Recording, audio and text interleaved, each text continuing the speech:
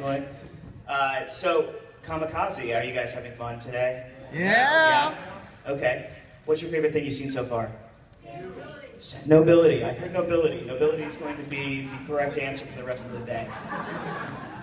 All right, so I have the cast and crew outside, and I'm going to bring him in right now. So first off, let's bring out the director, Neil Johnson. He was director of over 11 sci-fi films and 500 plus music videos, and he told me to tell you that he's a spoiled brat too. So, Neil, if you want to come on up.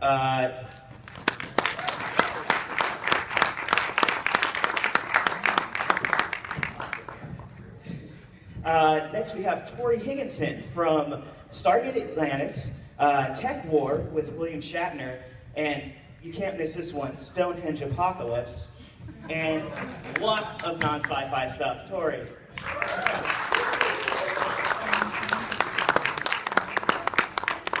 Stonehenge Apocalypse. Stonehenge Apocalypse. Next we have Darren Jacobs. Darren, I just have Starship Rising. So Darren Jacobs from Starship Rising and Nobility.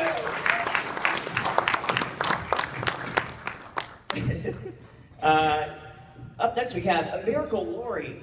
You will know her from Joss Whedon's Dollhouse, movies like Any Day Now with Alan Cumming, and Scenic Route with Josh Duhamel.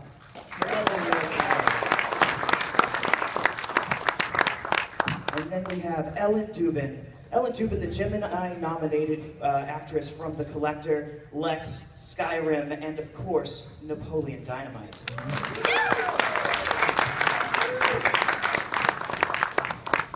And of course we have to announce James Kyson, known for Ando from Heroes, and what's up? the only one committed to Comikaze. I'm gonna say it's Snow Brothers? Snow Brothers? Is that it? Oh no, it's a unicorn. Oh guys. I'm a Jedi unicorn. I just need a license. And of course we have our writer and producer and actor and all-around wonderful man, E.J. Della Pina.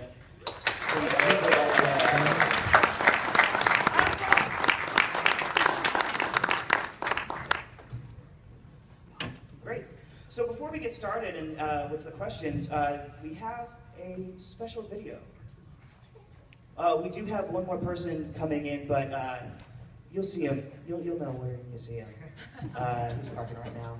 So why don't we get started with a special intro video for us.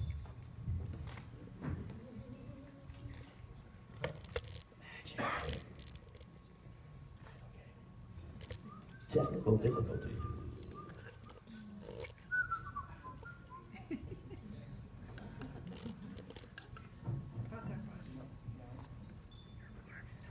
I love technical difficulties, don't you?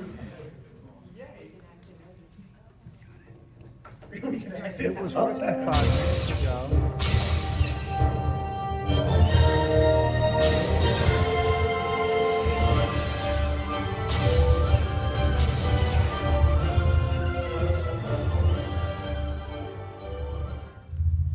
Can we get the lights off up here as well? Have you considered the possibility of The ones that are opening out there? yourselves up to receive the message that each of you is trying to convey, as opposed to constantly arguing about who's right?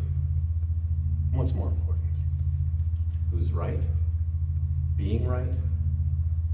Or being together?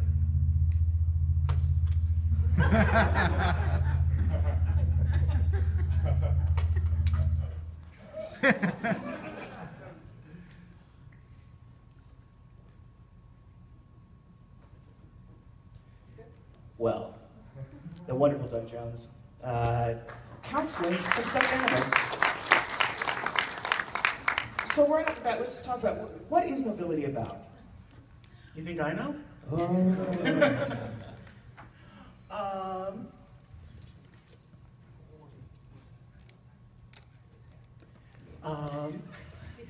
We're just gonna whisper up here for the entire panel. Don't worry about it.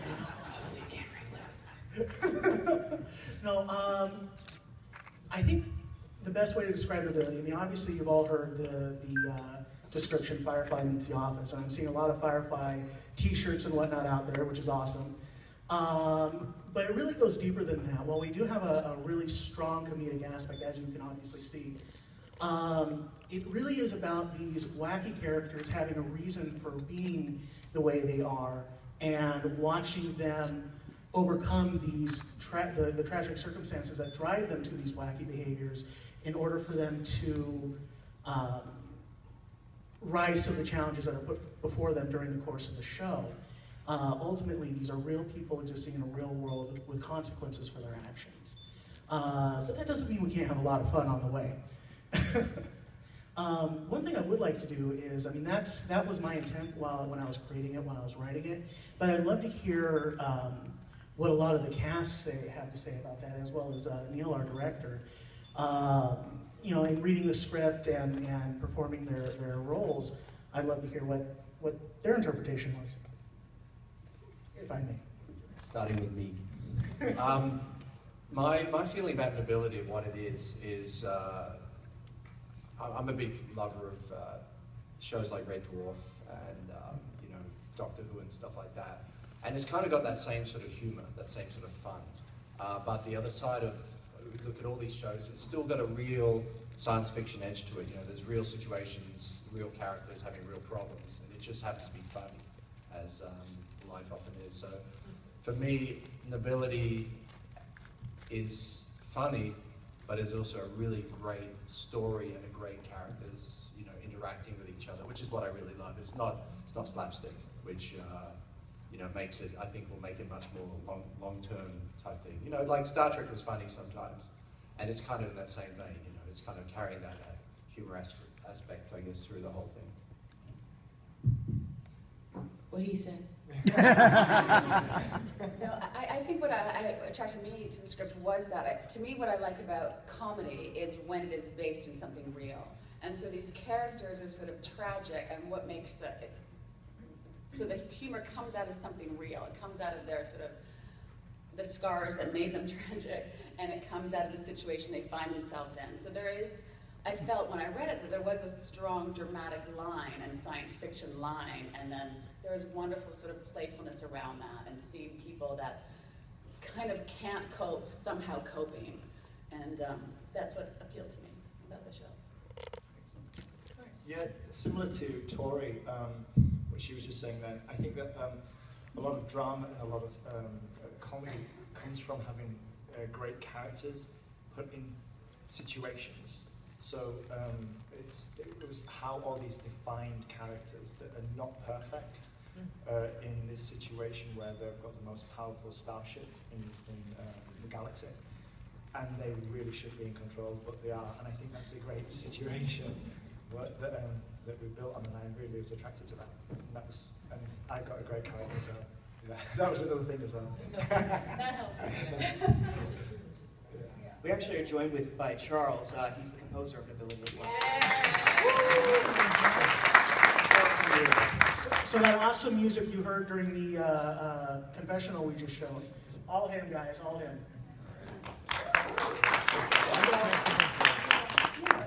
I'll talk fast. Hi, guys. For me, honestly, Adrienne Wilkinson is a good buddy of mine, and she's in the cast. She's not here today, unfortunately, but she's the one that invited me to come play. And to me, the whole cast was pretty much established when I got asked to come on board, and that was honestly one of the most appealing things to me. There must be something really special going on if you have all these beautiful people on stage with me, plus everyone that's not here, like Doug and Cas and Chris and Adrienne and Walter, hello, Chekhov, my God, is that impressive? So to me, that was the most appealing, the fact that it's, you know, good characters, a good script, and good story, and just a lot of fun. And I think everyone really likes each other, and that helps. And we just have a good time doing it. I'm very, very pleased to be a part of it. What she said. A great chemistry, great cast, and I'm grateful to Cas Anvar for bringing me on board. And I went to a reading, and everybody liked what I did, and I happened to really connect with this interesting, unique character that the three of us and Adrienne Wilkinson were all part of a different race of people. That's all I can tell you. We're very intelligent, very we like to help humans along the way and teach them things. That's all I can really say, and keep it on the quiet. But the down low. But the cast attracted me. I've been a huge fan of his for a long time. And when someone says Walter Koenig and Doug Jones, all of you would run and do it as well. And I love the script. I love the conflict, and there's a lot of dramatic stuff in it as well as a comedy. And as an actor, all of us love to sort of teeter that edge between comedy and drama. I'm going to pass you to the beautiful James. Oh, thank you. Beautiful, beautiful. Yeah, well, I love the title, first of all, because I had the word nobility written on my wall. If you, in my place, I have writings all over my wall, and that was just one of the things I had up. This was way before I even met EJ, so I thought that was weird. And I actually met Cas on a game night, like a board game night. He's my next door neighbor, and then we just got talking, and then he introduced me to EJ. And it was just really EJ's energy. You know, when we had the meeting, I just loved his enthusiasm, and then of course the story was great, and so, yeah, I really hope we do have a Halloween episode, though. I could put this costume to use. Done. Oh boy. Well, I already gave my answer. So Charles Henry, if you wanted to. Well, yeah, I met EJ at the American Film Market, and basically, very quickly, we connected with each other because we both really big, giant sci-fi fans, and you know, the whole eternal discussion, also you prefer Star Wars or Star Trek. And coming from France, truth is, Star Trek was never really like, it was kind of hard to watch Star Trek in France. Like, it's not, I mean, for whatever reason, France is the one European country where watching sci-fi is actually kind of hard. They don't obviously put it at the right times, and you know, when Next Generation was on air, I was very little, so there's no way my mom would let me, you know, watch the thing at 11 p.m. So, after meeting EJ, I actually had to do a lot of catch-up, and Netflix helped a lot. And so, I'm very proud to say I just finished the Next Generation, Voyager, Deep Space Nine. One of the really funny things about this project is, as Charles Henry was saying, I'm a ridiculous Trekkie. But getting some thumbs up over here, awesome. But Neil is a diehard Star Wars fan, so we're kind of you know got some rivalries going on. But it also goes to show you got a little bit of everything in this show, and it'll appeal to it has shown appeal to a lot of different folks, especially because of our cast. So. Yeah, speaking of, I mean, this is a veritable powerhouse of sci-fi actors. And so I just want to know, like, what is it about the sci-fi genre that attracts you to it and keeps you coming back to doing sci-fi as a genre? Me personally? Yeah, everyone. What about the sci-fi genre led you to create something like Nobility? I mean, for me, what I've always, ever since I was a little kid, been fascinated with is the ability for sci-fi to not just take you to another world, but then to allow you to turn around and look back at what we're doing in our own lives, and then learn something from that storytelling. Plus, a lot of really cool VFX doesn't hurt. But yeah, I mean, so yeah, if anyone else has a... Sci-fi is really interesting because it's one of the few platforms on television where you can question social aspects and economic aspects because it's in a made-up universe or a made-up situation. So I think it's really good because it's very current, even though it's in a fantastical world. And especially like Star Trek was one of the things that would question those aspects that's going on currently at the moment. Because like your procedural dramas on TV, they don't really do that, and if they do, like David, oh God, what's his name? Who does all like picket fences, and he did, David E. Kelly, they kind of cut him off as soon as he starts getting into the swing of it. But with sci-fi, you can go down that road, and you can question, and it's kind of allowed. And I think that's great for this current climate and situation, and that's why I like sci-fi as well. But I'm a huge sci-fi fan as well. I feel like it represents possibility. You know, it's sort of like our future projected. you know, onto the present. And my fiance told me the story. Someone was channeling, you know, like those people who like channel aliens or whatever. And they asked the alien, like, hey, what is the closest thing to like an ideal future? And I think the alien was like, the closest thing that you guys have to like an ideal future is science fiction. And I thought, that's kind of, yeah, because it's like, it just really, it's like the best of our imagination, like projected onto the present. Talk about that alien channeling thing. Which we are going to do in this panel. We're going to channel some aliens. You also, I hate to follow that because it's so beautifully put, there are so many genres within this genre. I mean, there's sci-fi shows where you can be, you know, a villain and over the top, and then there's sci-fi shows where you can be a villain and not over the top. And I think it also, what I really like about sci-fi, again, is the possibilities, but also the fact that it questions relationships, love, power, conflict, all the stuff that goes back to us being human beings. And even though it can be in a far-out world or a crazy world or, you know, special effects, it all comes down to me about human behavior and relationships. And those are the shows in the sci-fi world that appeal to me. And as a woman, I have to tell you that the parts are more generally multi-layered, and I hate to use this word, the word strong woman, but they allow for more ballsy, more intricate, more layered kind of writing for women. For some reason, the writers in sci-fi give us characters, and it's getting better in network television, but the characters for women seem to be a lot more layered. So I really, as a woman, love that. Well, as far as I'm concerned, sci-fi is the reason I'm even here. I mean, if it wouldn't be for sci-fi, I'd probably have just like a little job in France and having a miserable life. Sci-fi,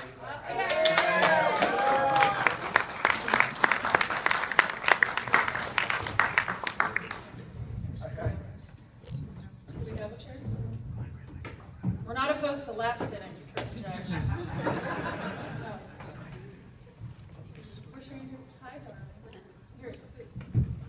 Oh, okay. Come here.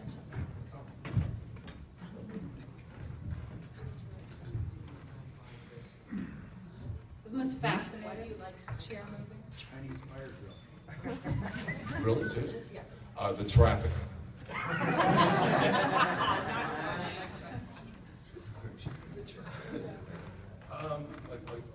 Going on.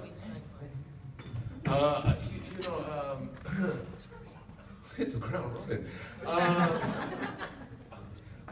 mean, I enjoy doing sci-fi.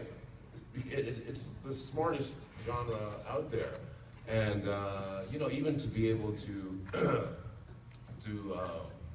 kind of spout the dialogue, kind of suggests that there's some sort of intelligence in the actors. Yes. which Come on now. But seriously, it's you know, when starting it ended, you know, like we all did, we looked for jobs, and so I did some guest spots on like procedurals and stuff like that, and it's boring. Like I don't enjoy even the process of making that kind of stuff. I really enjoy making sci-fi. I mean, it's just surely just what interests me as a person. So I mean, that's kind of the long and the short of it. Well, I'd like to ask everyone in the cast, like, could you talk a little bit about each of your characters? Describe everyone. Why don't we start with Tori? So I'm still stuck in the other question. The character, I play a woman called Commander Pikeman, who is, yeah, she's strong. She knows what she wants. She knows what she doesn't like. She isn't afraid of expressing what she doesn't like. Probably not so open to express what she does like. So she's got a lot going on. She sort of sits on it, but she gets the job done. I like her. I play Lieutenant Sirius Halud. I am Eugen. The there's some things that I can't say, but I will say this. So in 400 years, parts of humanity split off to, it's like the pilgrims decide to go their own way to better themselves by using eugenics and selective breeding. And in 700 years, we come back to humanity, to Earth, and I'm one of those people. And I join this crew of the Nobility as a liaison officer, who is very strict and very formal and military aware, and I come on this ship with all these people who have no idea about anything. So, From his perspective. From his perspective. From my perspective. Yeah, so that's my character. I play his sister back at home base, basically, and there's a lot to be determined and revealed about my character. And I think that's all I can say. And I'm also part of the same race, the Eugen, E-U-J-I-N, yes. And I play Colonel Taya, and I come on board Captain Cern, played by Cas Anvar's ship, to observe. Thank you. I play Lieutenant Bobby Takashima. He's the pilot of Nobility, so I'm the navigator. And I also have an old airplane called a Betty that I like to fly around. I guess it used to be a cargo ship, right? Renovated into a cool, I don't know, whatever you want to call it, but it's my little pet. And yeah, he's very cowboy, Western inspired, so he loves all things cowboy, boots, country music, hats, rodeos, y'all name it, he likes it. Yeah. I play Admiral Nev, who I get. It's the kid watching my car saying it got towed. He is as untilk-like as possible.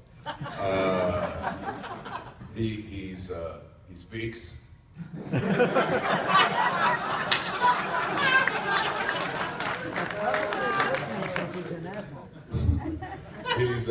He's conflicted, and I don't know if he has.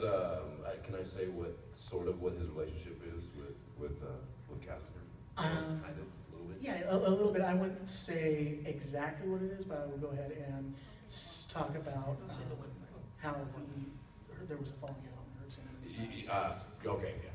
So there has been a falling out between he and the captain. Apparently, I can't get too specific. Watch and see. And I'm still lobbying for him to be a cross-dresser.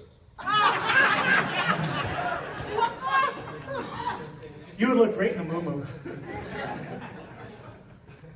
And musically, the interesting thing for me is all these characters, as you heard, have like all their different background and personalities. The challenge with Nobility is to blend that all together and have it make sense musically. So the main frame of the music is orchestral, which is another reason why I love this project.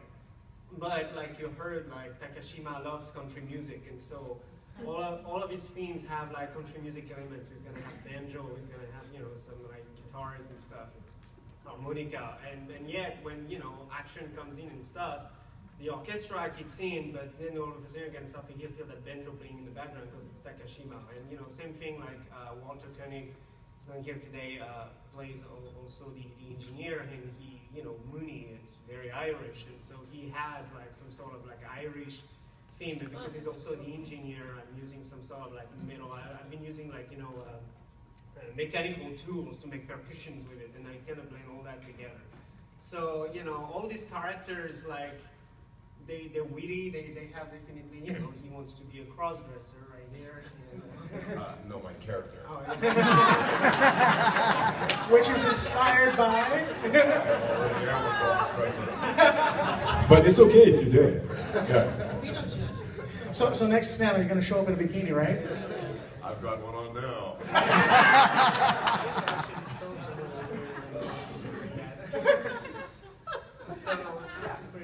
Well, and let me just say, finding a Frenchman who knows what to do with a banjo, gold.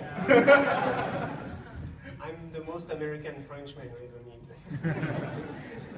So you're going to give us a yeehaw?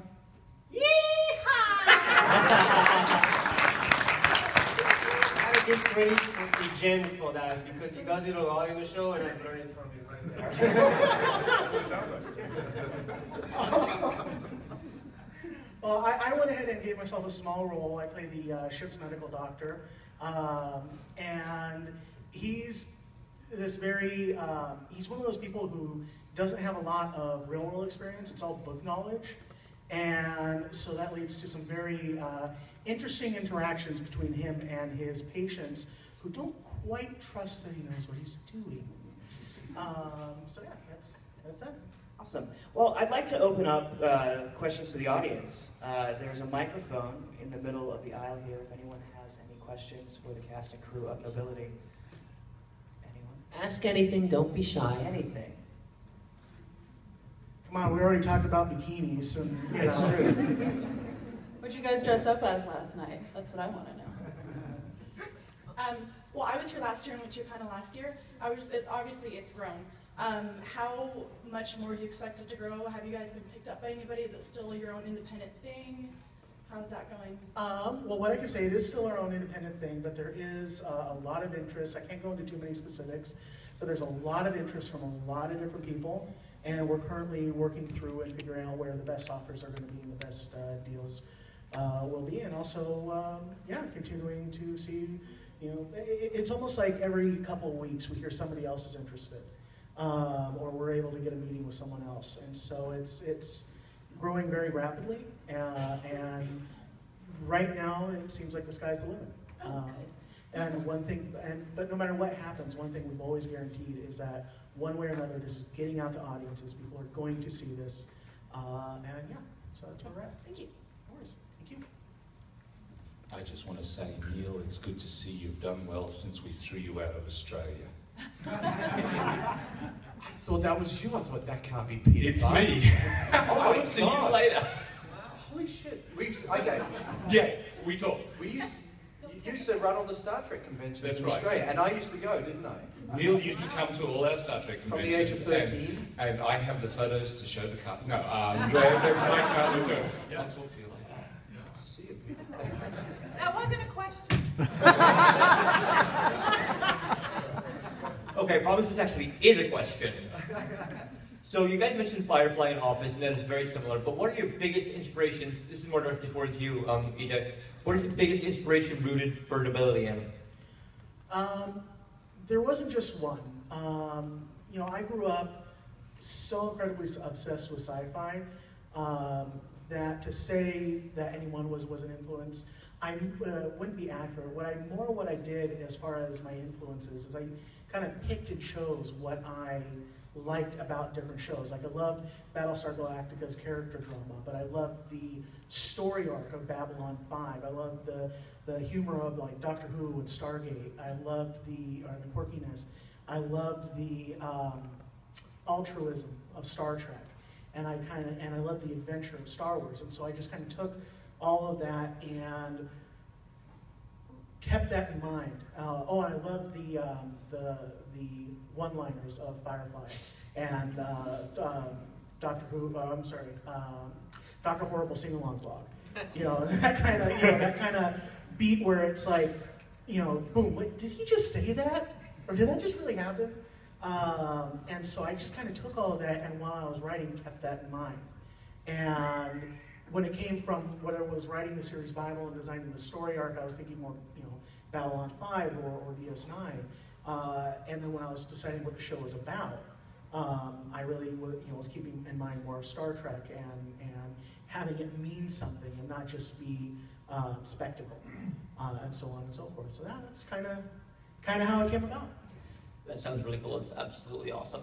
Since there's maybe anybody before a person, do you mind if I get back in line and ask another question after? I'm sorry, what was that? Since there's one person, do you mind if I get back in line and ask another question after? It doesn't bother me. No. Ask him now. There you go. Rock star that. Just rock star. There we go. That's a problem solver. Okay, I'm just wondering. Hi, good morning, guys. Is is there any way that fans of sci-fi can help you out? Like, are you guys running a Kickstarter, or do you have any other projects that we should be supporting for you guys personally? Oh, wow. Great question. I wish I had asked that. It's really funny because in the run-up to this convention, we were a little short-handed, and we put out on our Facebook that we needed help, and we actually got a good number of responses. So honestly, like us on Facebook, follow our Twitter, and also if you go to our website, you'll see, go to the contact us. Go ahead and send an email, let us know what you might be interested in helping out with. And yeah, a lot of the folks who are helping us out on a daily or weekly basis are volunteers like yourselves. So feel free to contact us, and we'll go ahead and see if there's a way you can help out. Okay, does anybody else have any other projects going on? Like, anybody got any books, or you? I would love it if you would go to Walmart or iTunes and buy my latest film, Starship Rising. That would make me very happy. And then if you write a nice review, that would make me extremely happy. But it's Starship Rising is out now, and Starship Apocalypse will be out next year. And EJ's in that movie as well, and so is Darren. So, and Charles did the music. So Yeah, there's a CD soundtrack. we're all in the same family. So. Thanks, guys. So one thing I do want to share is I'm doing this thing called #Good30. It's a thing that my friend Justin Baldoni started. He's on a show called Jane the Virgin. And so you basically do one good act or one good deed in 30 days, get it on a 30-second video, and then you just post it. So, good, #Good30, Good30, G-O-O-D 30. So, so I encourage everybody to do it. So today, we're going to be doing some signings later, and so for me, like so my Good 30 that we're going to take today is all the proceeds today is going to go to a service project, so like a charity cause. So, but it could be anything small, just even giving food to a homeless person, to helping out a neighbor. So just want to encourage everybody to participate. #Good30. Yeah. And then, well, I mean, there's a lot of projects that I can talk about, but basically, when you hashtag it later on, it's going to be all collated into the biggest collated viral video in the world, basically. So all the good acts will kind of like be in this one video from the community. I have. I'm doing a new project next week in Reno, Nevada, a new sci-fi show called Starfall, but I don't want to promote another show while I'm here. But I'm doing continuing work, which I'm allowed to talk about, on Elder Scrolls Online in video game. And I just came out with a huge trailer for a game called what is it? It's Scream Ride. It's a behemoth trailer for Scream Ride, and I just finished Defense Grid 2, which is another video game, and a couple of films. So it's very busy. But in terms of Nobility, I think also you could, say you came to the panel today, and what a fun group of people on your Facebook or on Twitter. And just start, it's sort of like you tell one friend, and then they tell another, and because we're very proud of this project, and it's guys like you that will help, sell it and get it out there. So thank you very much for that question. Much appreciated. One thing I'm sorry, go for it. Go for it. Okay, sorry. My husband, Christopher May, who's also an actor, fantastic. He's here. Hi, what's up, honey? He and I actually both play ukulele and sing, and we have a ukulele cover band called Jukebox Heroes. So please find us on Facebook and Twitter. We're kind of adorable, and we do everything from like 50s to today, Hawaiian, rock, just anything that makes us happy, and he writes some originals, and we just have a lot of fun. So Jukebox Heroes, and that's it. Jukebox Heroes. One thing I do really want to go ahead and say is that we wouldn't be here without you guys. Many of us up here aren't just professionals in the industry, but we're also enjoy the genre, or we're huge fans of the genre. And I know when I was sitting down creating this, I wanted to create something that was, in a sense, by fans for fans. And because you guys have been, coming to our panels, coming to our booths, liking us on Facebook, liking us on Twitter, and showing people that yes, this is something that the fans want. it's been a huge help in us going and trying to get picked up and things like that. So thank you guys for supporting us, and you know, the best way you can help is just continue to support us and spread the word. Share our posts on Facebook and retweet our tweets and all that fun stuff.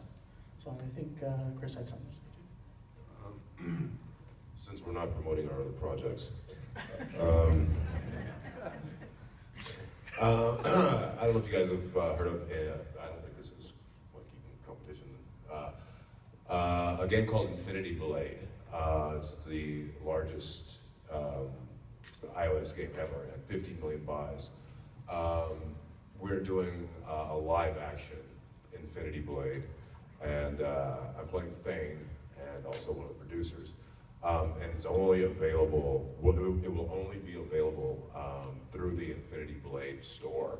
So that's where it'll come out first. So please keep an eye out for it, and there you have it. Thank you for letting me not promote that. Hey guys, it's not a problem, I don't mind. Question number 2? So, what was your first experience in the sci-fi, for lack of a better term, universe? This is a question for each of you guys. First experience in the sci-fi universe. Well, I know for me, the first movie I ever remember seeing was Star Trek 6. So that was my first exposure to sci-fi, I guess. Tori's got a good answer.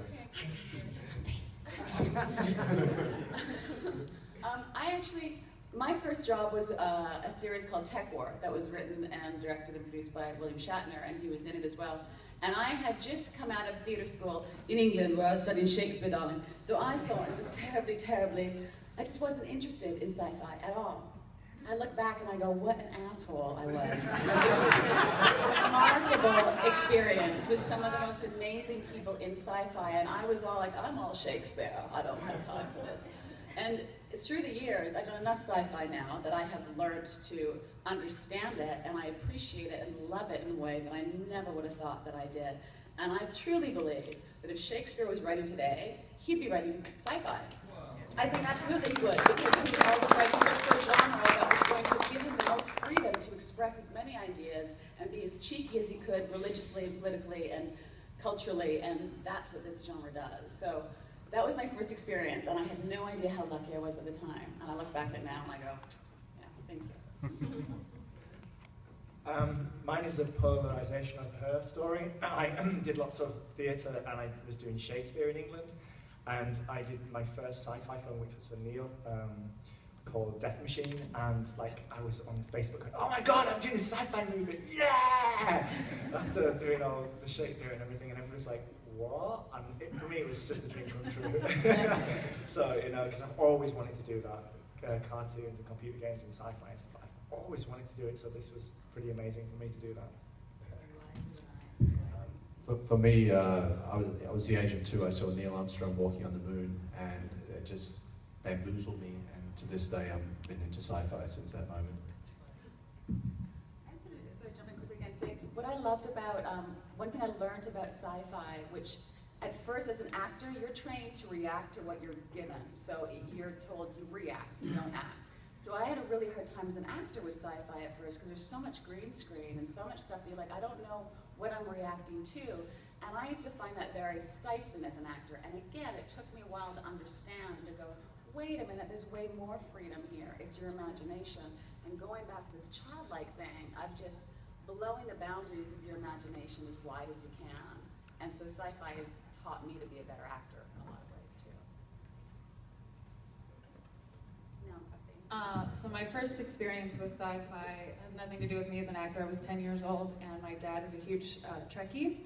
And we went to Universal Studios, and they used to have this interactive thing where you could go, and they would choose you from the audience. I don't even know how they made this happen. My parents are magic like this.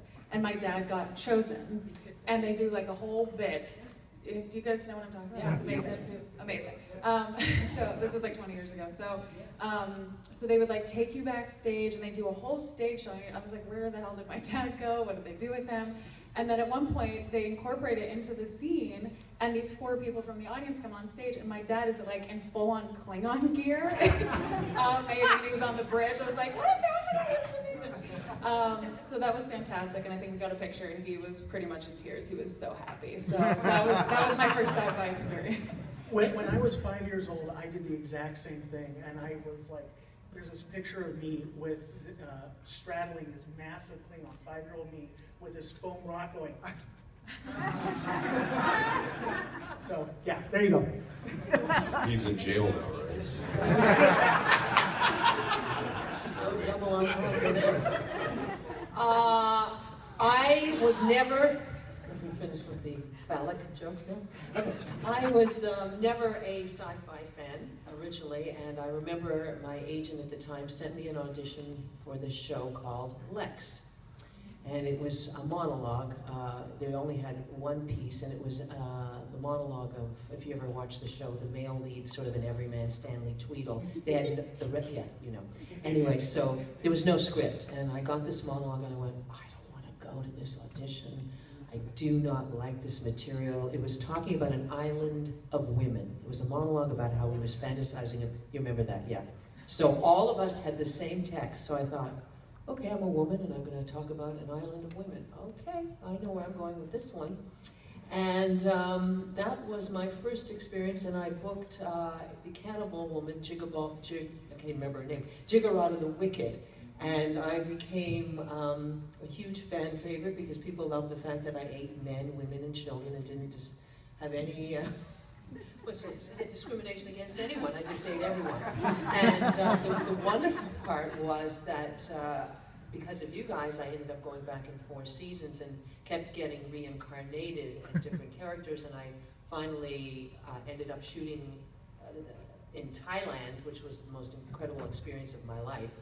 And I ended up playing Jiggerada the cannibal. I ended up being the Pope. So I was the first female Pope in sci-fi history. I think the only one so far. So Lex was my first experience in sci-fi. That's quite an achievement. Thank you. Was that a cannibal Pope then? Yeah. That's what I was just going to ask. Well, yes. First female cannibal. There were elements of that kind of aggression, but no, that was interesting. Yeah. When I was 4 or 5, and this was when my family was still living in South Korea before we moved to New York, they were playing, like they played 5 American shows, and the 3 of them were The Hulk, Knight Rider, and V, like the original series V. And I just remember being like enthralled by it and just kind of like, I mean, I thought they were like literally people who come down and then they had like, you know, that reptile skin, and I was like, that made me really afraid. But it was all dubbed in Korean. So I thought that, like when we went to the stage and I met the Hulk, he was going to speak to me in Korean. that was my reality then. So yeah, and then my first experience working in sci-fi was Heroes. So it was kind of like my introduction, and then I remember the Anime Network wanted to do something where they wanted to send me to an anime convention and just kind of capture the experience, and that was my first time like at a con, and I was just like, I never, when I was growing up, I didn't know that these things existed. Like I've never been to a con, so it just like blew my mind, and then when we did a panel at Comic-Con for the first time, I was just like, yeah, it was like sensory overload. So it was a huge introduction for me.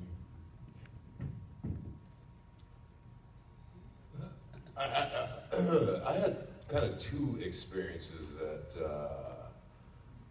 kind of, my mom worked at Bank of America for many years, and Sulu had an account at Bank of America. I'm kidding.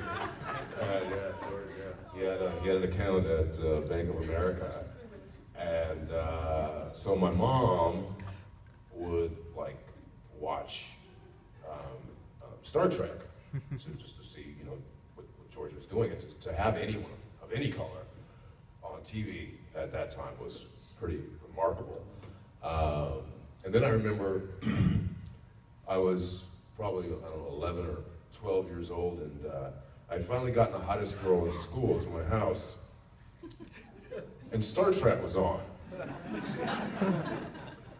I kind of had a foursome with Shatner. I mean, he was on the screen, but I was like right there on the couch. And there was this duality. Was that too much? that was maybe too much into my psyche. Did you say you were 11?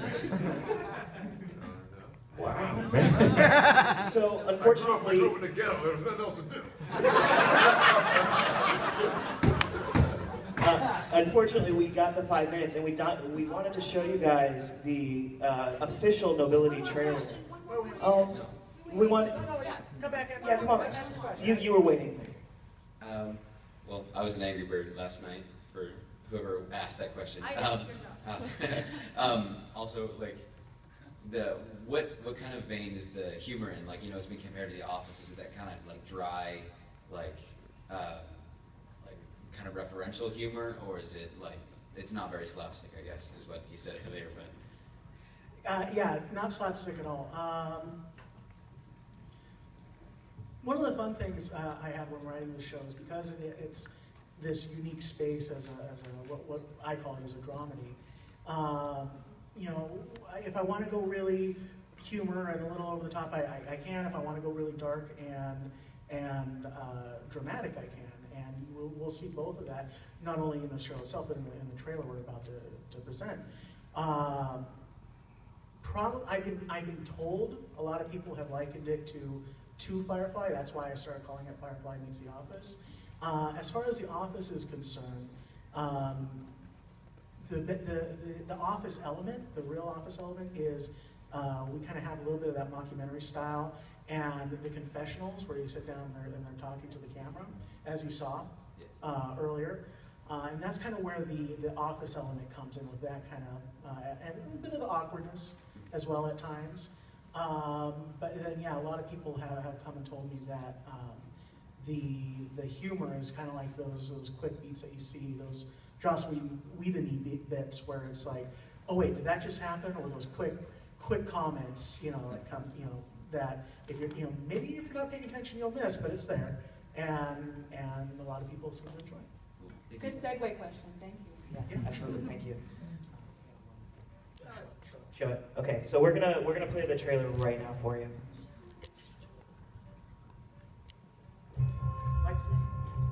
These people are serving aboard the flagship of the Confederate Alliance. Never seen anything like it. Obviously, the best stock humans have to offer.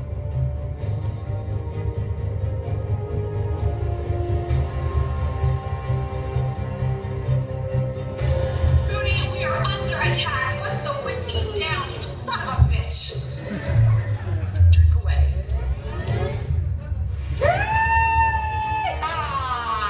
Hey, Mooney! How's my chief engineer? You get to go see the captain again. What is the status of your new arrivals? Seriously, your new weapons. I usually only have that effect on the ladies. Behavioral modification. Got his ass kicked. Careful, Captain. Nothing I cannot handle. Billy, do you copy? This is Takashima. I need help. Why must you threaten everything? Why can't you know exactly what those guys said, Captain? Traitor.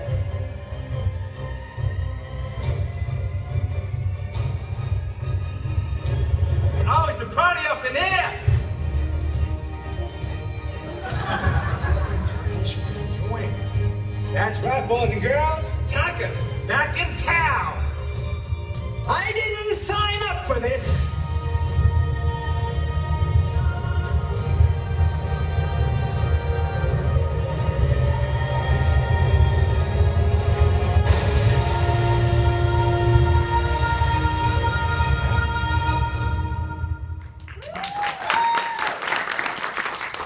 I love you.